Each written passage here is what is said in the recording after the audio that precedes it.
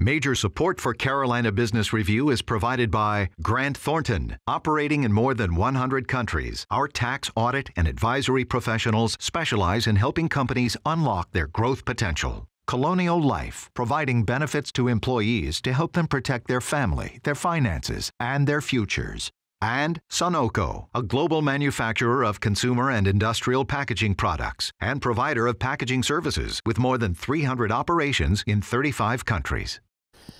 Business is good. Of course, we've been able to say that for 10 years now. What's unique about it now is we approach the longest expansion in U.S. history. It almost feels commonplace.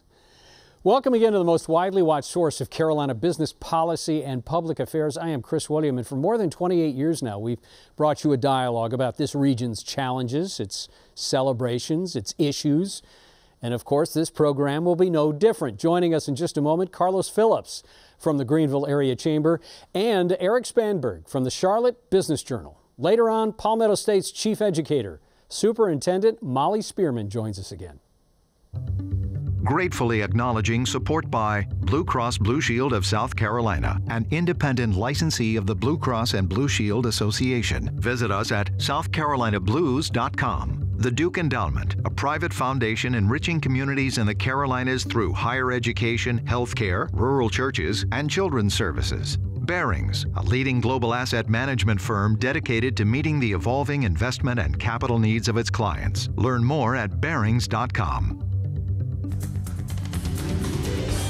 On this edition of Carolina Business Review, Carlos Phillips from the Greenville Chamber, Erik Spanberg of the Charlotte Business Journal, and special guest Molly Spearman, South Carolina Superintendent of Education.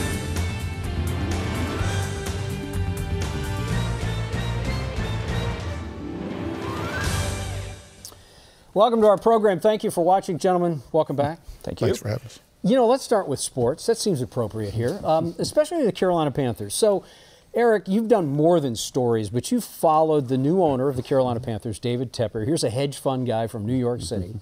Grew up in Pennsylvania, small part owner of the Pittsburgh Steelers, but now he owns the Carolina Panthers. What's different about the Carolinas NFL franchise now than it was when Mr. Richardson owned them? Well, there are a lot of things different. First of all, there's not a lot of Mr. Tepper. It's Dave. Somewhere along the way, Jerry became Mr. Richardson in the NFL. But David Tepper for now is Dave. So the other thing that really jumps out, of course, is that he has been much more accessible to the media, which, of course, is an extension of the fans knowing what's going on with their team. I think that his meeting a couple weeks ago with a group of reporters was very beneficial in that regard of just giving people a sense of his impressions of his first year as an owner, what he wants to do, and kind of setting the agenda going into 2019. Sports fans are so much more sophisticated and so much more demanding now. I think that's a minimum. That's a baseline of what people expect. But if we look at the Panthers as an economic development asset for the Charlotte region or the Carolinas, would you expect that now the uncertainty around what might happen with that franchise to leave or not leave, how would you handicap that? And then the second part of it, do you think this will be a more inclusive franchise now under this new owner? Well, in what way do you mean inclusive? Well, inclusive meaning I hear David Tepper now talking more about the two states and not just Charlotte as being the home for the Panthers. I think a couple of things. So he certainly has embraced the two states, one team, which is one of their tags, their advertising tags.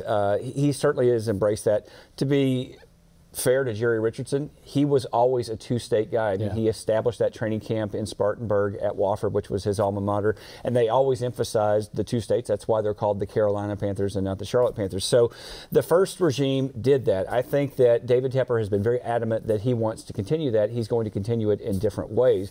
One of the things that he told us a few weeks ago is Spartanburg is likely out. That's probably not the long-term training camp home, and that ties into the team wanting to build this team practice headquarters facility. It's a trend in the NFL. Then you do some private development around it, generate some more revenue. All those things are in line with the thinking across the NFL. And the smart money says that will happen in South Carolina, not in Spartanburg, probably in Rock Hill or Fort Mill. Closer to Charlotte. Yeah, so that's the way he's leading. You know, in Dallas, they call it, and I promise the last question, Carlos, I know you probably want to join the conversation here. In Dallas, they call it Jerry's World, and this is a Dallas Cowboys facility. Do you think it will be as grand as something like that? Well, I don't know that many people can top Jerry Jones in Texas for audacity, but I do think that when you're talking about a guy that's worth $11–12 billion as a hedge fund trader, as you said, his ambitions are not small. So I don't think he's going to be half-hearted about it, but as big as Jerry's World would be quite a feat. Carlos, we talk about two teams, and I think of Greenville Health Systems, Palmetto Health. They are now one's called Prisma. How does that change the landscape for healthcare? I think it will benefit healthcare in South Carolina, particularly the Midlands and the Upstate. Economies of scale are very important right now in healthcare. So with Palmetto Health and Greenville Health combining, I think that will help them achieve some important financial goals, and I think it will help them deliver better quality care to the folks in their service areas as well. Do you think, what's the risk? Bigger organization, and I know a lot of hospitals, or at least providers, talk about mergers in terms of cost savings, lower cost for patients, et cetera, et cetera. Yeah. Do you think that when we look back on this merger in 2 or 3 or 5 years, do you think that will be manifest? Or what do you think a risk as we see more and more of these consolidations would be? Chris, I really don't see a lot of risk with the merger. Greenville Health has been very involved in the community. A lot of endeavors around the community, very generous, and they invest heavily in the community. My sense is that Palmetto Health did the same thing in the Midlands, that they were very engaged as well. And both entities, now that they're one, they've committed to staying engaged, and that's usually the biggest risk when you have big mergers like this. But I don't have any sense that will change in the future. In Charlotte, and I think of your area of dominant influence, Novant is now grappling with this idea that they've lost some docs. Atrium Healthcare, which used to be Carolina's healthcare system, lost about 80 docs last year around the same issue. Do you think this is a result of some of these larger and larger mergers in healthcare? I think it's a combination of everything that you see going on in healthcare. It is so complex. You have so many arcane or involved agreements, contracts. I think this is a natural outgrowth. I mean, I don't think that it's unique. I know it's not unique to Charlotte or the Carolinas. That's just part of the battles of being in that industry right now. Yeah. Okay. That'll be the last word. We'll bring our guest on in just a moment. Coming up on this program, actually next week, you know, one of the big headlines of recent has been this idea that Dominion out of Virginia, Dominion Energy, purchased SCANA. That's a legacy company in South Carolina. That means something. Next week on this program, she heads one of the largest utilities in this country. She's been on this program before. Her name is Lynn Good. She is the chair, president, and chief executive officer of Duke Energy. She will be our guest on the program. And then also coming up, Ravi Kumar from Infosys out of the Triangle talks about all things tech. So join us for that as well. If you more than glance at the resume of our guest, you might think that she was born but also bred to lead educators. Her past responsibilities included, but are not limited to, a public school teacher, a music teacher, an assistant principal, an executive director for the state school administrators, 4 terms in the South Carolina House, and of course, deputy state superintendent, and now in her 5th year as South Carolina State Superintendent of Education, the Honorable Molly Spearman. Your Honor, welcome to the program. Thank you. It sounds like I've lived a long time. It does. How can that possibly be? Well, I was double duty there for a while. Well, welcome, and good to have you back. Here we are, well into South Carolina's what many call short session in the State House. Madam Superintendent, you feel like you're going to get traction for educators, for kids, for teachers? It's really an exciting time. I've never seen the stars so aligned. I thought they were aligned 4 years ago, and they were, but it's even better. I've been talking about lots of the things that I think we need to do in South Carolina. It's been a great 4 years. We've worked so closely with our business leaders and made significant improvements in how our students are leaving high school better prepared, trained to go straight into the workforce or with the skills they need. But everyone knows that there are really 2 systems in South Carolina, a world-class system and a not-so-world-class system. And there's a lot of focus now on what can we do to give these opportunities to our students no matter where they live, and particularly out in the rural areas of our state. You know, and Ms. Spearman, I'm not pessimistic about this, but as you said 4 years ago, even Speaker Lucas was excited about the prospect of helping education. Do you get the sense that this time there is going to be real traction? I think so. I know so. And there were some things we had to do to get ready for this day. Over the last 4 years, we've written our new accountability system, which previously had just been based on ACT score. And with the business community, we know that it's a lot more that we have to do in education, training, and students having the skills, the industry credentials. So over the last 4 years, we've developed a plan now where high schools have an incentive to do better, to offer more. And our most recent report cards came out. So we went, Chris, from the 16-17 school year, we gave over 9,000 industry credentials to our high school students, which was pretty good. Last year we did over 22,000. That type of growth in 1 year.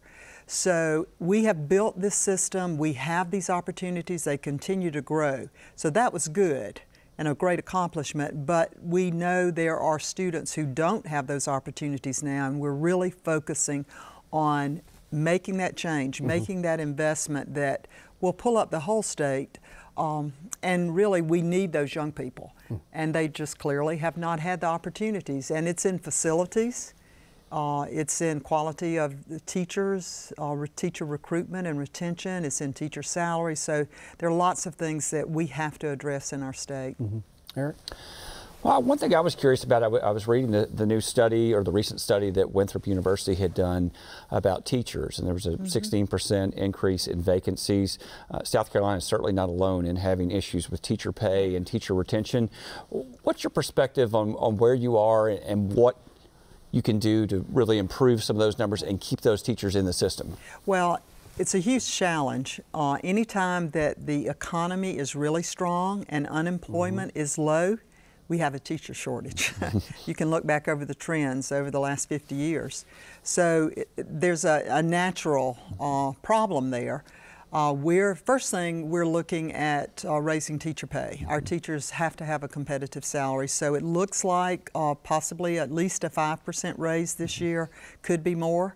I certainly support that. But teachers tell me they're leaving because they don't feel like they have the support they need. So I've had focus groups over the last few months, and we've really drilled down, and I think it comes a lot to two things: safety. You know all the tragedies that have happened. Why would you do that and go into teaching and know that that's going to be an issue? And also the tremendous emotional issues that students are coming to school with now, as we see in society. So together, Chief Keel with SLED, John McGill with the Department of Mental Health, and I have agreed, and now Governor McMaster has joined us to say by 2022 we are going to have a school resource officer in every school. We have about 300 schools now who do not have resource officers, and we're going to have a mental health counselor in every school and access to telepsychiatry for our students. We're about halfway there. It's very doable.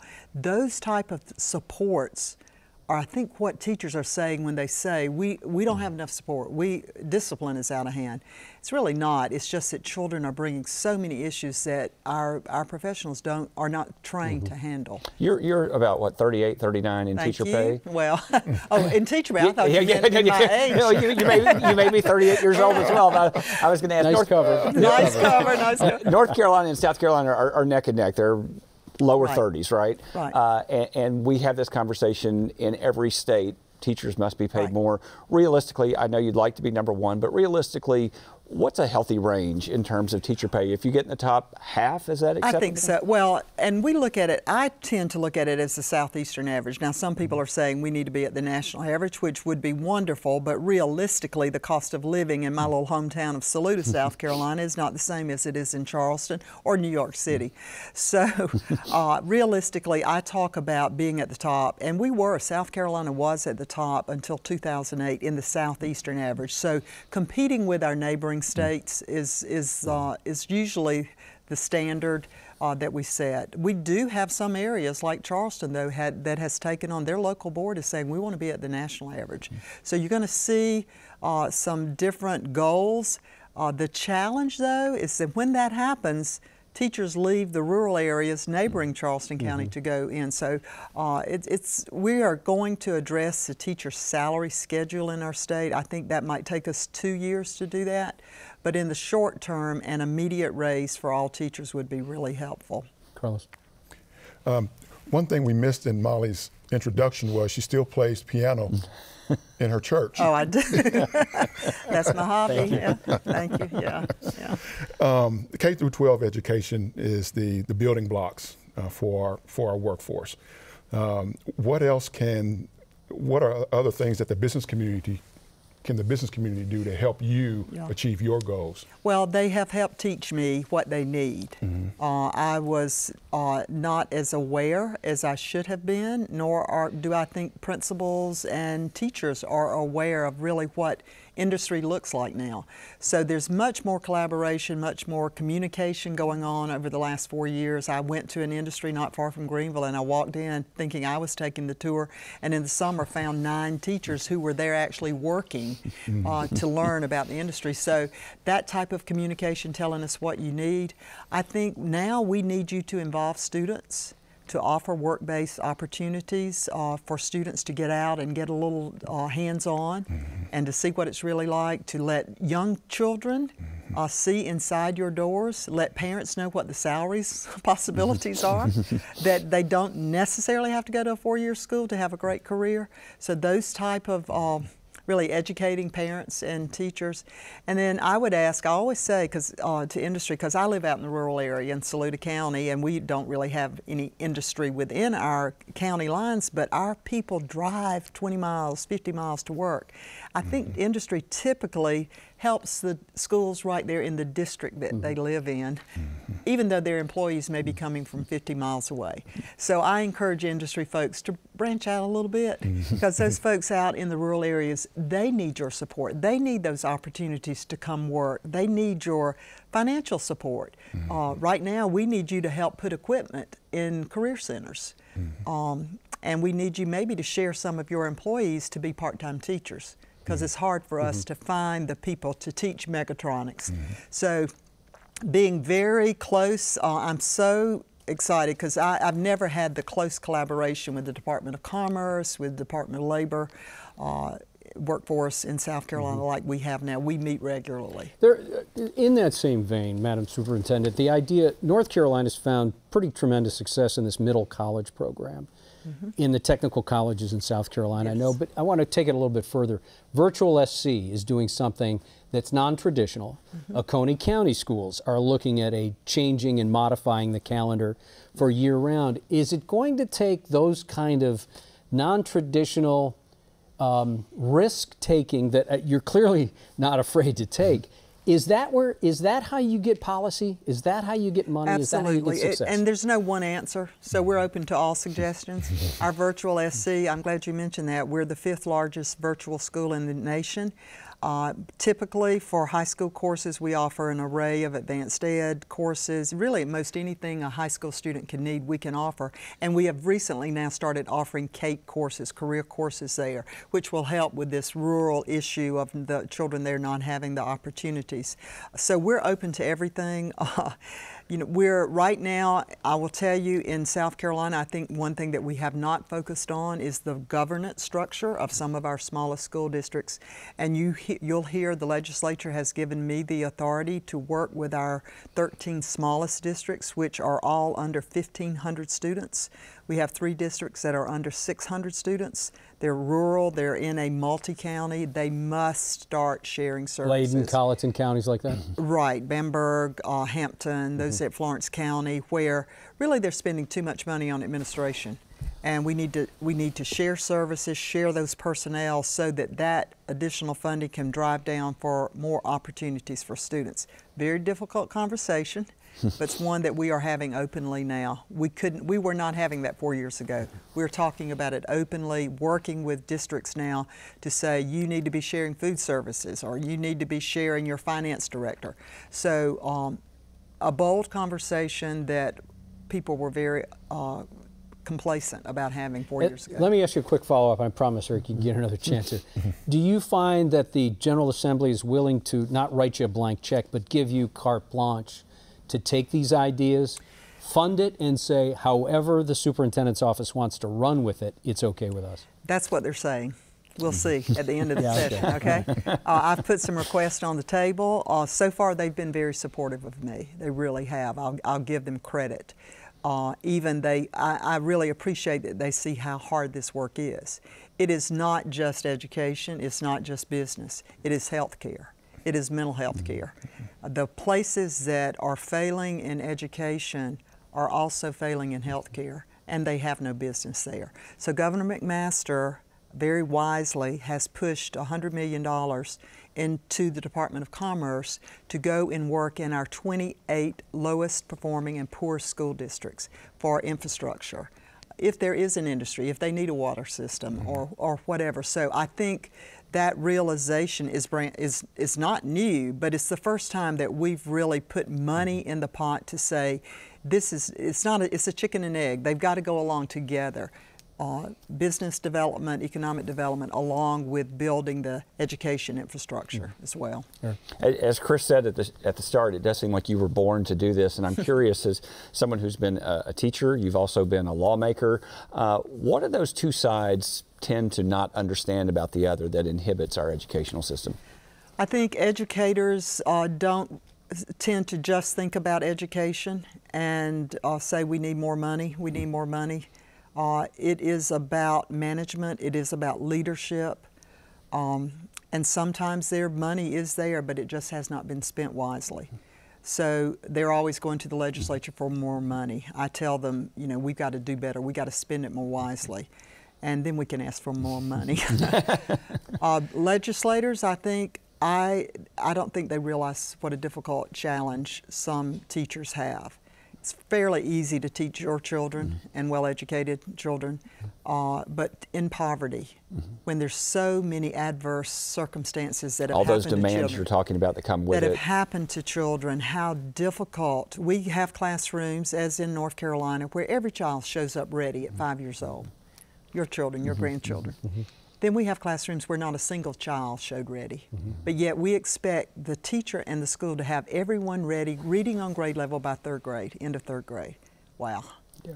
Wow. Yeah. So it's a huge challenge, and I try to bring that message to legislators. I'm pretty defensive, I think. But people need to appreciate each other, and that there is no one silver program that's going to change it. There are many things that have to go together to really get the change that we need. Carlos?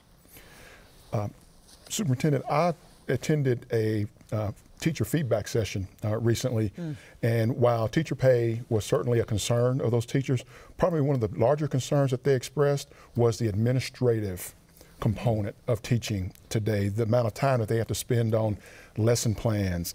Right. They also had some concerns about standardized testing and what have you. Are you hearing that feedback? Absolutely. Everywhere I go, there is no doubt that our accountability, business wants accountability, we want accountability, but this huge burden of testing and of reporting has changed education. We think of it as the norm. It was not the norm, at least 20 years ago when I was in the class. My mother was a 30-year educator. Yeah, you took one, maybe the Iowa Basic Skills Test, and so while accountability has been a good thing, I personally think that the pendulum has gone too far. We need to relax some of the assessments. We need to let the assessments be more of tools that are going to give teachers information. The high-stakes tests at the end of the year really do not give teachers any information. They give us a little information about how we can rate one school. To be honest with you, I could probably tell you how that's going to turn out by just looking at the poverty level. And we're putting a tremendous amount of money and responsibility and angst on school people because of that. So I believe the pendulum is swinging back.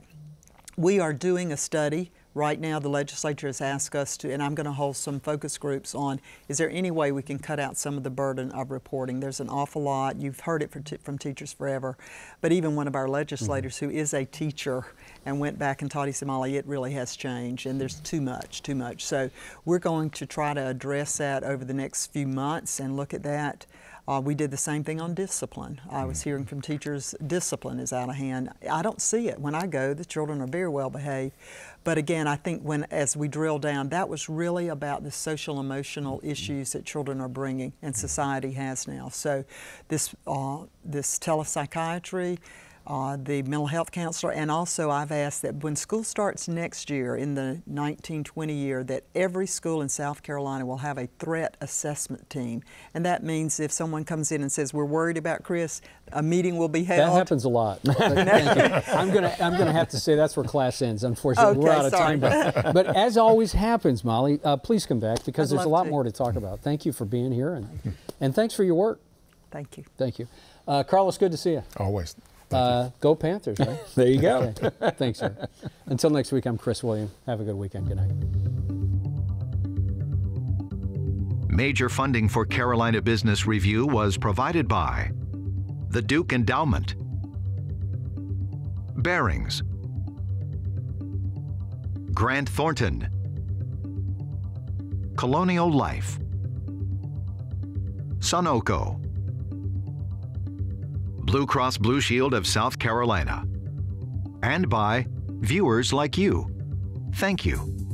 Promotional consideration provided by Business North Carolina Magazine. For more information, visit carolinabusinessreview.org.